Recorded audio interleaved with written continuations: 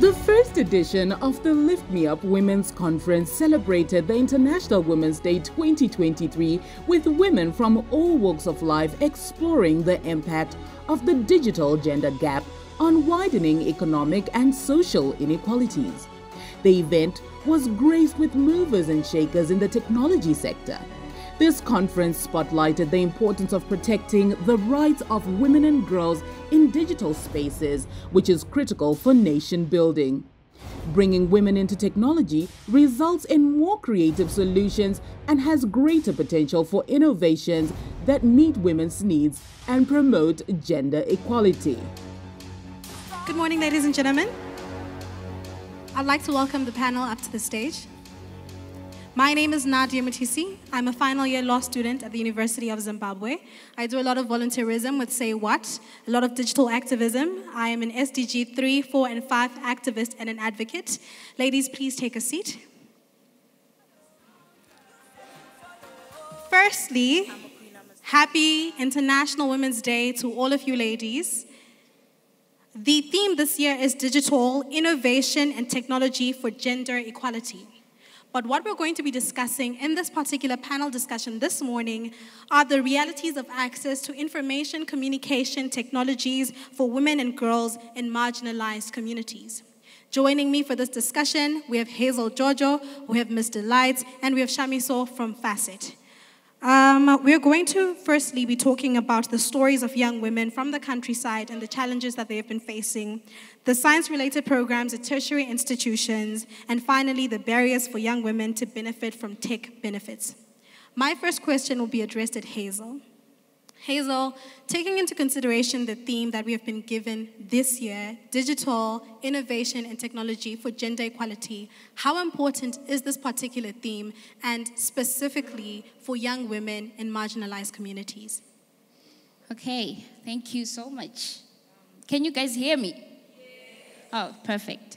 My name is Hazel. I am 24 and I am currently finishing my master's degree in social work. So I've always wanted to be a doctor. That's all I wanted. And my parents made me believe that I can be the doctor because I wanted to be a hero and, you know, doctors save people. But as I grew up, I was told that mathematics is hard. Physics, chemistry, my atoms. So I grew apart from my dream, and then I had to divert to social work. So as I was reflecting on this theme, I was just like, wow, I think this is important that we revisit this conversation because some of us have been told that tech is not your issue, science programs are not your issue. You should stick to arts, and that's what we have done. So I think this is very important so that we unpack this important conversation. All right, perfect. I think a lot of us can resonate with that. When I got to high school, I was like, okay, I'm going to be a neurosurgeon. I'm going to study everything that has to do with sciences and all of that. But I think there's hope for all of us in the sense that I've seen a lot of Twitter threads about people transitioning from the career fields that they've been in, and then they want to get into coding and doing all kinds of things. But our conversation today, as Hazel has already spoken about, is focusing particularly on the girl in marginalized communities, the girl in rural areas, because her plight is quite different from the average person. So according to statistics, a lot of women in the world actually, in high-income countries such as the USA and France, more women than men are actually using the internet. However, in sub-Saharan Africa, particularly Zimbabwe, that's not the same case. Apparently, up to 45% less women than men don't have access to internet and information communication technologies. And this is rife, particularly in marginalized communities. I have Delight here. Delight, what you're going through, whether you have access to these particular technologies. Say where you're coming from. What are the girls doing where you're staying? Munayo access here, data murikuwana kupi, munema phones here, chichiri kunyatsa kuitika, and what are the problems amurikusangana now? Okay, thank you. My name is Delight Shareka. I am 22 old. Ndiri mudzimai wechidiki. I'm a young mother. Ndinogara kumazowe rural district council. Kumazowe ndo kune rate yakanyanya yema early child marriages.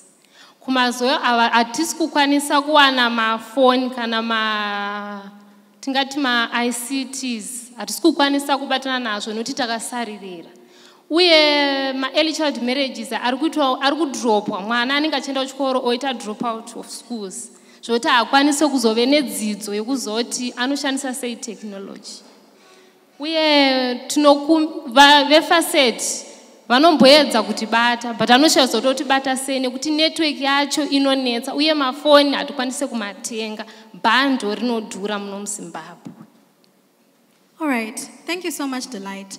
Delight raises a very important aspect of meaningful connectivity and meaningful access. Most of the times we talk about connectivity and we think it's simply about having a data bundle, having a cell phone, but do you have meaningful access? And the key element of meaningful access that she raises is actually the price of data. We know that in Zimbabwe, data is actually very pricey, but it's very shocking to hear that sub-Saharan Africa has the highest rates or the highest data tariffs in the entire world, with 1 gigabyte of data being priced at US dollar, $6.40. This is the average pricing in sub-Saharan Africa. So that's one of the major challenges. But let's come to you and speak to us more about access to internet, meaningful connectivity, because you work at Facet, you're directly working with Delight, directly working with other young women. What are the challenges that you have seen in that particular space? Okay. Thank you very much, Nadia. Okay, thank you very much, Nadia. My name is Shamiso. I'm from the Farming Community Educational Trust. We are an organization which operates in Mashonaland and Central. We operate particularly in Mazowe. And from the statistics, Mazowe, which is in Mash Central District, has a 52% rate of child marriages, meaning that the girls who are victims, the girls and young women who are victims of child marriages drop out of school at a very young age. So that in itself will tell us that they really have not had the opportunity to learn more about technology. So one of the challenges that girls in farming communities face is the lack of education. If you are not educated, like there is someone who's actually not able to read a mere text message, so how can that person be able to operate an advanced phone? So those are some of the challenges that are creating barriers to access to technology. It's mainly the issue of access to education, and also there is the issue of poverty. Some young women and girls dropped out of school as early as grade 7 because of the issues to do with finance, education, finance, and decided to stay at home. So when you find that when you stay at home, you will not be eager to really interact with the rest of the world and see what's going on. So you generally lose interest in technology. Thank you so much for your answer, Shami. I particularly like the fact that you're focusing on barriers to access. And one of the major barriers to access is education. That is to say that if someone is not educated, then how are they going to be able to properly engage with information communication technologies? Coming to you, Hazel. Shamiso has raised a very important point about the barriers that are existing in education or the lack of education being a barrier. How do you think the country, the women in this particular room today, and even the men, can engage with that particular problem and ensure that we solve the problem of a lack of ICTs in rural and marginalized communities? Okay. First of all, I'd love to acknowledge the government on the efforts that it has done so far in terms of promoting affirmative action, putting programs like STEM, and also other partners who are funding that program. Yeah. But I think more needs to be done in terms of the attitude that we have towards girls getting access to technology. Yeah. I think we need to focus more on partial socialization. I don't know where this idea of all girls cannot do science program came from, but I was a victim of that because I was told that ungadzigone chemiyo chimuka makuseni uchida kutsvaira uchida kudii physics ungazodzikwanisa here and stuff like that. So I think that we need to collaborate at some point and make sure that we are providing impartial socialization to the girls. And we also need to make sure that we put technology devices in rural areas, in rural schools. I grew up in Nyanga, where at my school, even if I wanted to do actuarial science, or even if I wanted to do physics, for example, there was no physics lab.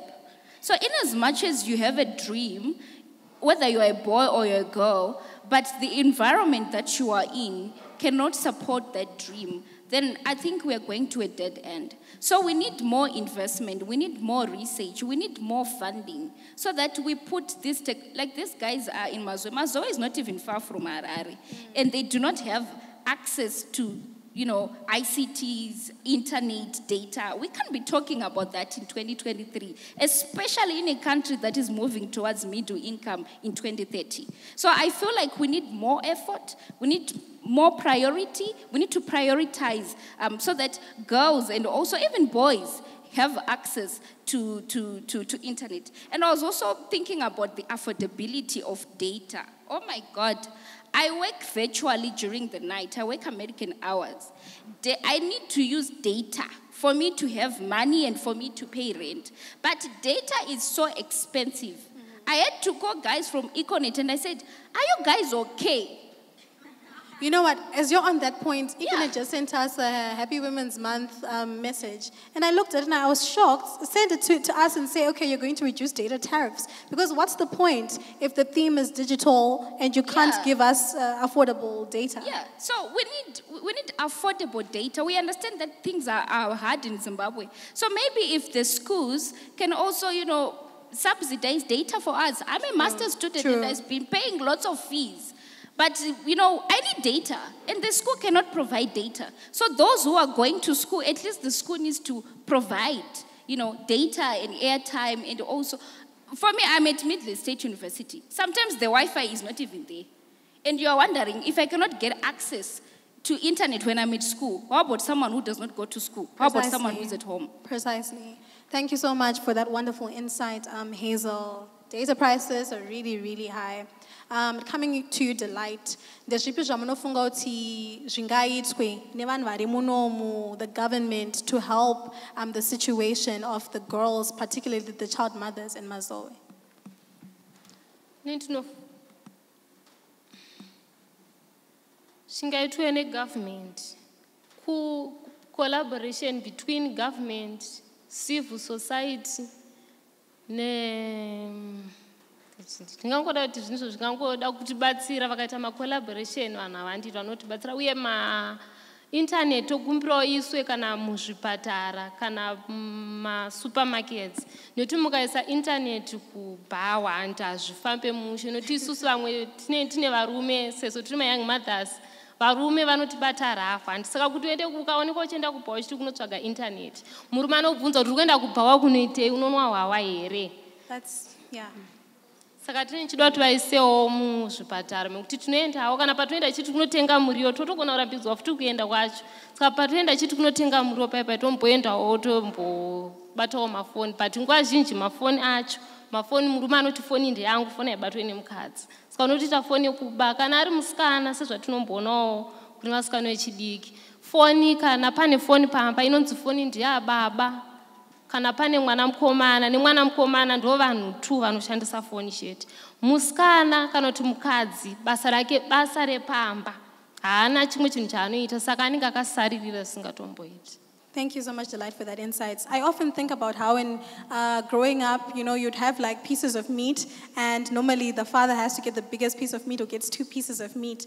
And I always think about it like, okay, so when it comes to a cell phone or when it comes to connectivity, if a father has to get meat, then obviously if there's one phone or there's not enough phones, he is the person who's going to get it. The boy is going to get it, because when it comes to meat, that's how it works, and that's terrible. But coming to you, Shami, the final question that we have, you at first said there's the GEA Alliance, Girls Education Advocacy in the region. You're looking at different frameworks like National Development Strategy number 1, CEDAW. Can you take us into how the utilization of those frameworks will help us to achieve gender equality using innovation and using innovation and technology? Before you start, there's no such thing as the right to the internet. The right to the internet exists under the right to information or under the freedom of expression. And I think one of the major things that we can all do here is to maybe advocate for there to be a right to the internet, as that would help young women who can then come before the courts and say, hey, this is actually a right that is listed in our Bill of Rights.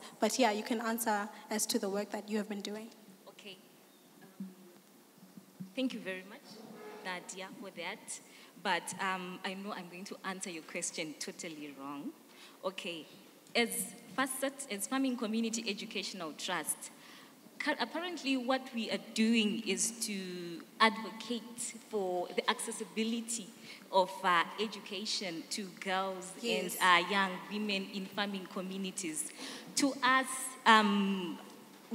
we want all the girls to remain in school. We even want the young mothers, the likes of Delight, to really have the chance to go back to school and actually learn more about technology. Because she probably left school some 7 or 8 years ago when the country was not so advanced. So what we are advocating for is for her to be able to just go back to school and really start afresh and continue with education, even with the others who are facing like financial challenges and other social challenges. Our desire is to have everyone in school so that they can actually learn about technology. They have the exposure to the external world. They know what to do with their lives. They know that for some of the problems they face, the assistance is just a click away. They need to learn more about technology. They need to be digital despite all the discriminatory practices in their communities that say that technology is strictly for men. All right. Thank you very much for your very correct answer. Ladies, thank you so much for joining me on this particular panel. Our call to action is to eliminate barriers to access for women and girls in marginalized communities. Thank you so much for giving us this time. Once again, happy International Women's Day to all of you.